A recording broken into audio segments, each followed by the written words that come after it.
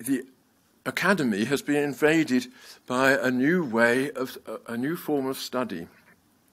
It used to be the case that at universities you were teaching a recognized subject with a recognized curriculum, and you were carrying out research or scholarship in the humanities, which was open-minded, guided by the pursuit of truth, and not dismayed, particularly if it came to surprising or unorthodox conclusions.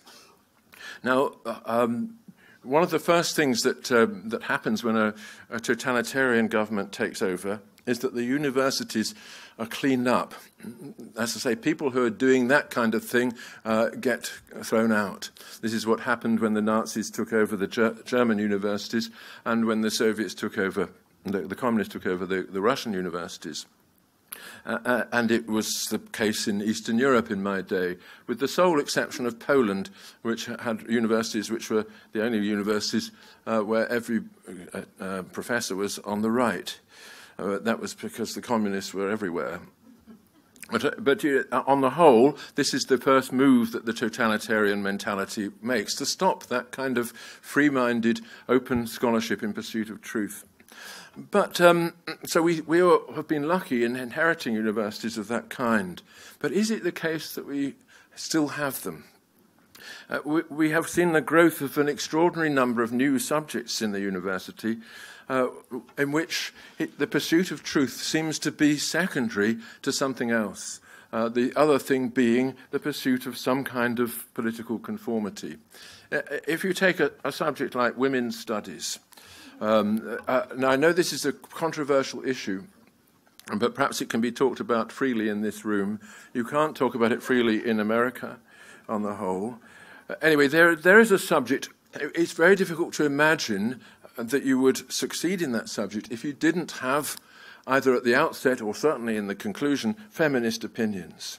And it's a subject constructed around an ideology. It might be that this ideology is grounded in truth, who knows? But to question it is something which is essentially made impossible both by the curriculum and by the way of teaching it. And I think you'll find that there are quite a lot of subjects like that growing in our universities in which conformity to an orthodoxy takes precedence over intellectual method. And it may be that that there has to be something like that. As, maybe after all, in the Middle Ages, maybe theology was like that. But the interesting thing about medieval theology is that it encouraged the intellectual method, despite its requirement of orthodoxy. We are now going through a time when truth itself seems to be increasingly marginalized from academic scholarship. And I think there is one particular influence here, which I would like to conclude by mentioning, which is the influence of those theorists who actually say that truth isn't something which we can rely upon at all, because it is a historically given thing which changes with the power structures and structures of domination of the society in which it is uttered.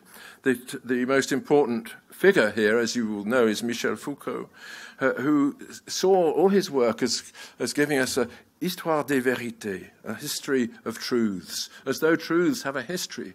Something is either true or not true, but nevertheless, he wanted to rearrange the whole curriculum in such a way that when studying the thoughts of and writings of people of the past, we're not really interested in the truth of what they say, but in the power that speaks through it. That the only commodity in the intellectual world is power. Who has dominion over whom? And that way, of course, you can turn any subject, however impartial it seems in the outset, into an instrument of ideological conflict by saying that, to date, English studies has been an exercise of male power over the female gender. So I'm going to turn it upside down and make it an exercise of female power over the masculine domination. And you can turn all the subjects of the university upside down, rearrange them as part of the agenda of liberation, and that way think that you're still doing a scholarship. And the interesting thing is, of course, that you can then call upon a mass of fake scholarship and fake philosophy to give you authority.